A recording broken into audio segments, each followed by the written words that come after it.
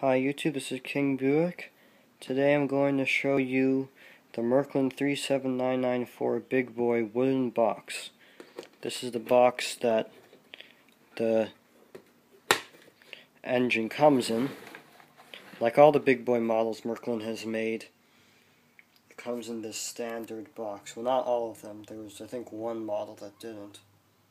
Here's the logo for the Big Boy. And over here is the Märklin logo. It's a very big box. And when you open it, you'll get, this is the spacers that are on the engine, but you have to take them out first. And you have to be really careful.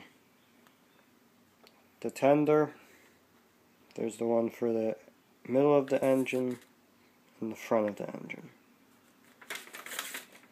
Back behind the styrofoam is all the manuals, which I took out, but I will show you in another video. With that done, it's time to look at the engine itself.